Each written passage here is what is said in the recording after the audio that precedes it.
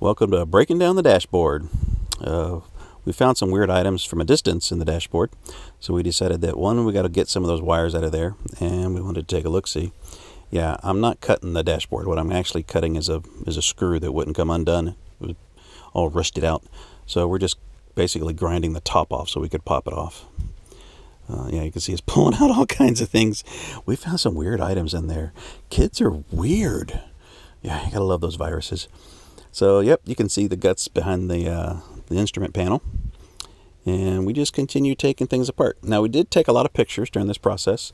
Not as many as I should have taken, but we did take a lot. And we had to disconnect, well, pretty much everything. So we labeled as we disconnected. Some of the wires ran through different parts of it, so we had to cut them. And one of the methods we used was to take like blue tape as an example and tape a 4-inch section of the wires and then cut about the 2-inch mark right in the middle of it, so that we could see that these went back together. But before we did that, we made sure that in that wire we taped together that there weren't two wires the same color. So, oh look, trash, all kinds of nasty. Yeah. But we broke it down because we wanted to get in there and get out any things. Yes, I know we don't like to talk about it, but oh yeah, look at that. That's the exhaust or the defrost for the driver's window, rotted. We replaced that too. But these buses, they sit in places waiting to be sold, so they do get mice in them. And we actually, not in the dashboard, but underneath it, we found let's say, one that's no longer breathing. Yes, it was a mummified little mouse, so we had to get rid of that. Yeah. Then we take everything out, start pulling all of us off, and start prettying everything up, getting everything realigned and nice and purty. Yeah. So, yep, that is one of the air brakes. You know, on your dashboard where you pull the air brake out. This is I'm just showing the part, so you want to make sure there was a pin we had to pull out of it, and we just tapped it gently. It did come out. Okay, then what we got to do, let me grab the camera.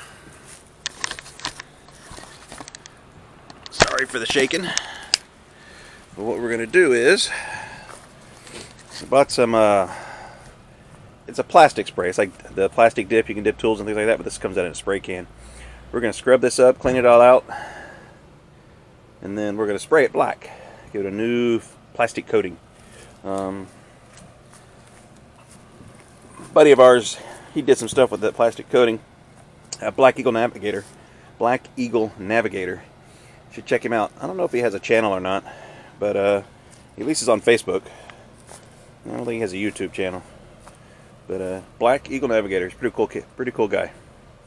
And that's where we're at.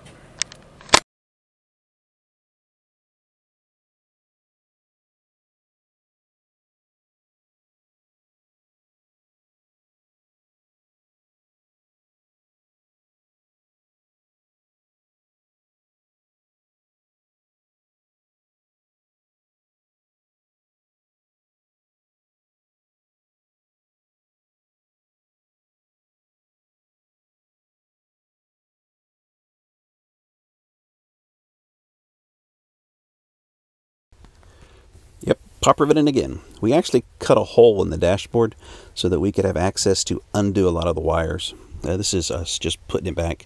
The top of our dashboard ultimately is going to have a piece of wood across it, so you're not going to see this. But it did give us access points so we could reach in to disconnect wires and things like that. Kind of had to have it. So we washed it up real good. Now I'm using the ever high-tech blower. Yep, just turned it on and then blowing out the water on the inside. The red you're seeing, that's a rust primer, heavy rust primer. We did sand it down and put a lot of heavy rust primer on it, and now we're making it purty with some black spray paint. And we just go around, make it purty. Okay, so this is the air duct for the defrost. Amazon. Okay. It gets attached with these. We're going to replaced the old one because it was pretty much trashed. But what we got is we're gonna place the larger portion of the dash back into place. I'm not gonna bolt it down yet until we know the engine and everything electrical works, because it covers up some of the wires. But we're gonna start putting it back together. This is part of the process. So this part actually slides in over there under the driver's window, because it defrosts that part, the driver's window. So you're not going to see much, but I'll show you what we can and we'll talk about it as we're doing it. Other than that, enjoy the show. Or enjoy our backsides, because that's what you're going to see a lot of. Here you go, Pops. It's time to put it back together. It took several days to get it all painted. We did several coats and I let it cook. It was a little chilly, so we had to let it cook a little bit longer. We are moving the hose in. This is us putting in the newly refurbished dashboard. And remember that hole we put in the top? That's why we had it, so we could reach in and reconnect all those wires. From time to time, we also had to pull out the camera and look at all the pictures we had taken. Yeah, we put this all together and reconnected all the terminals and everything.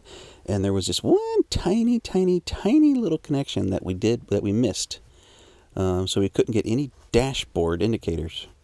Yeah, it actually took us several days, and then we kind of accidentally found it.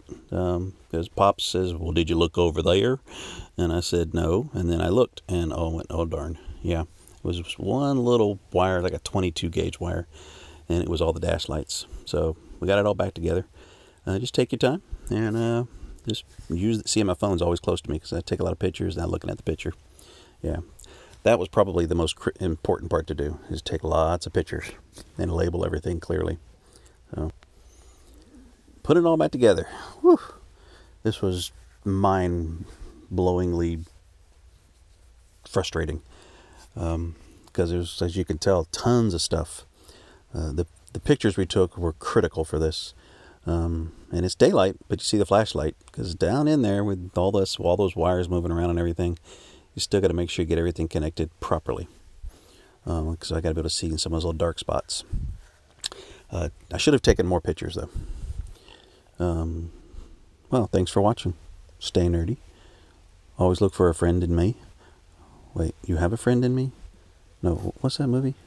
Toy Story. Toy Story, yeah. Yeah, Toy Story. So we'll always look for Toy Story because he loves Winnie the Pooh. What? Stay nerdy, my friends.